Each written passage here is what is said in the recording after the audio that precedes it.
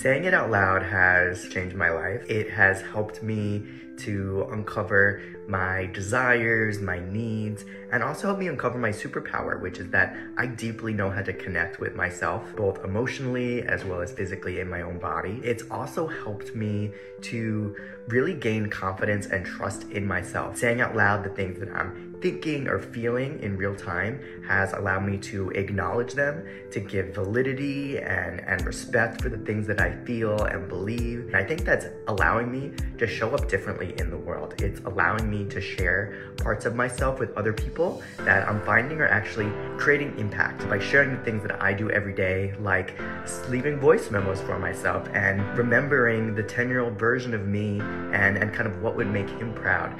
These are parts of me, these are tactics I use to stay connected to myself that I never before realized the power that it holds. I'm super happy and grateful to be